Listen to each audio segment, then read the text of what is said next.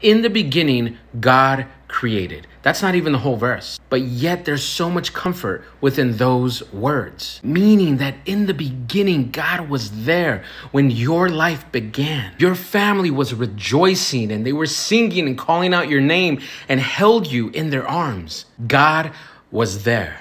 God was also there when your heart broke for the first time. When that relationship fell apart. When you experienced that death that left you in a emotional coma, when that situation didn't go the way you wanted and you just kind of fell apart. God was there. But I love this verse because it says in the beginning, he created, meaning that he was involved. So through all your blessings and through all your trials, God is not just there.